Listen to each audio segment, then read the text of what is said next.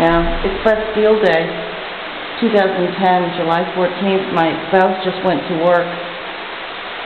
It rained a lot. We got several inches of rain around 2 o'clock this afternoon. Now it's around, I guess, 3:15.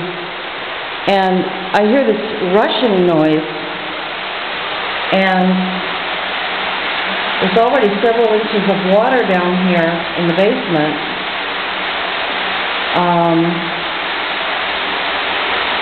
We do have a problem with flooding here. I'm going to have a look.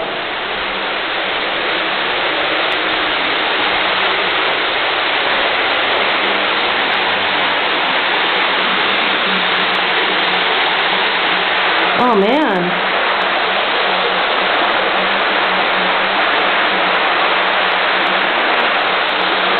I don't know where that water's coming from, but a lot of it's coming. Holy moly. Looks like the elevator is stuck, so I've got to climb back up the stairs. Oh my God. We have 2 levels of parking garage down below here in this building. And it's kind of funny because, well, not funny, weird. In this building, this is what's called a quartier chaud, literally hot neighborhood. You know, it's kind of bad. You know, see these housing projects across the street. They're going to be demolished next year and replaced because these buildings across the street are about 50 years old and it's time to get rid of them. The building I live in is a private building. It's neither a condo nor a co-op. It's sort of a hybrid because we're not under Anglo-Saxon law here, and you know, real estate is different here. There's no title search company or anything like that.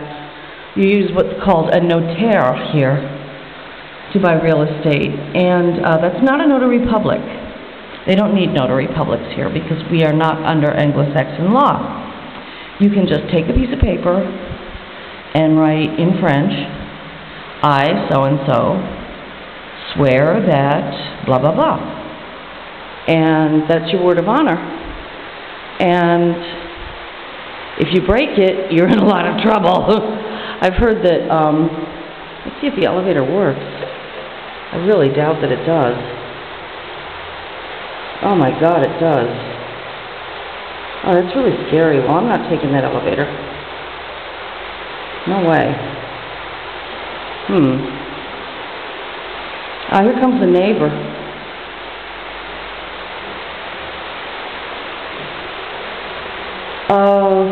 So what was I saying? Well, anyway, everybody who, like, our apartment is more like a condo than anything else, although we share the expense of the water and the heat and stuff, and we all share in having a concierge. And, écoutez,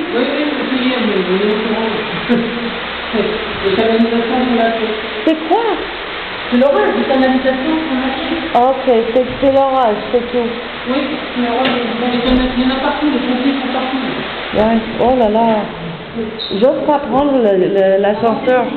Ouais. Ok, bonne chance. All right.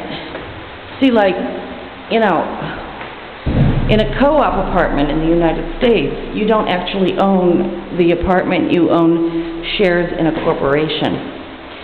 And the number of shares you owned is based on the square footage of the apartment. And in this apartment that we have, we actually do own the apartment, and we can pretty much rent it out to whomever we like, within reason, I guess, as long as they're not annoying or whatever. And because I'm only on the 1st floor, which would be the 2nd floor in the USA, I guess I could sell or rent this apartment as a professional space. Although, we had some doctors next door in the building, and it was kind of a problem because, frankly, they were script croakers. They moved down the street.